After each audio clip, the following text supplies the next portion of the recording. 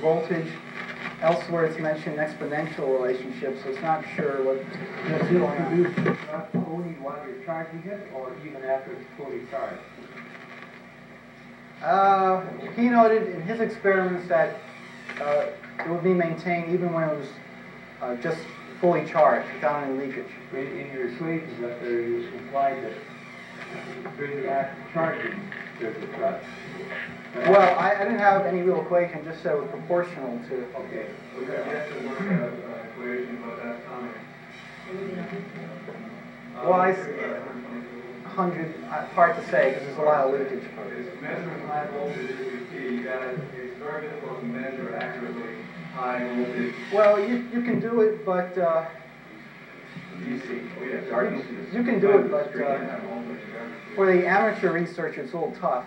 Probably the easiest way is to make like a resistor divider. I'm sorry, what? How do can this go up? Is there a motor driver for this? There we go.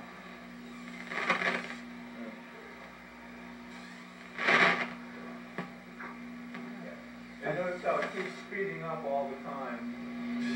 I think it's at almost a constant velocity now. Yeah, I think but we're trying to reach terminal velocity.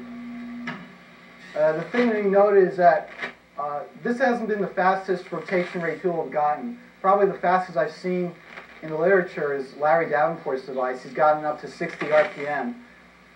And this is maybe, I don't know what this is, probably close to 12 that we have here, which is the fastest we've gotten so far. However, his devices are maybe at most yay big.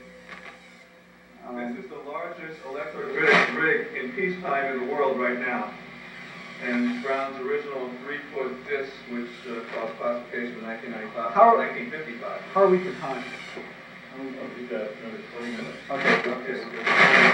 Can we kill this? Okay, I'm going to throttle the power down now. The Variac, the variable power supply. Variac is just a transformer and just controls the input voltage.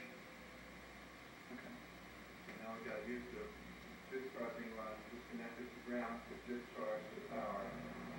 That's very important to get a very painful or potentially lethal shock from something like that. One of the things about high voltage research is that you want to ground everything else that's close to it too, because it tends to ionize. It tends to accumulate charge on nearby objects. And charge up capacitors and charge up anything metal that's around. I once had a professor at college who mentioned people getting vaporized by it, but I think it wouldn't be fun. I think Mostly it's water, so they water. Yeah. Thanks. I think it was a little bit exaggerated. Electric. Do you understand behind it?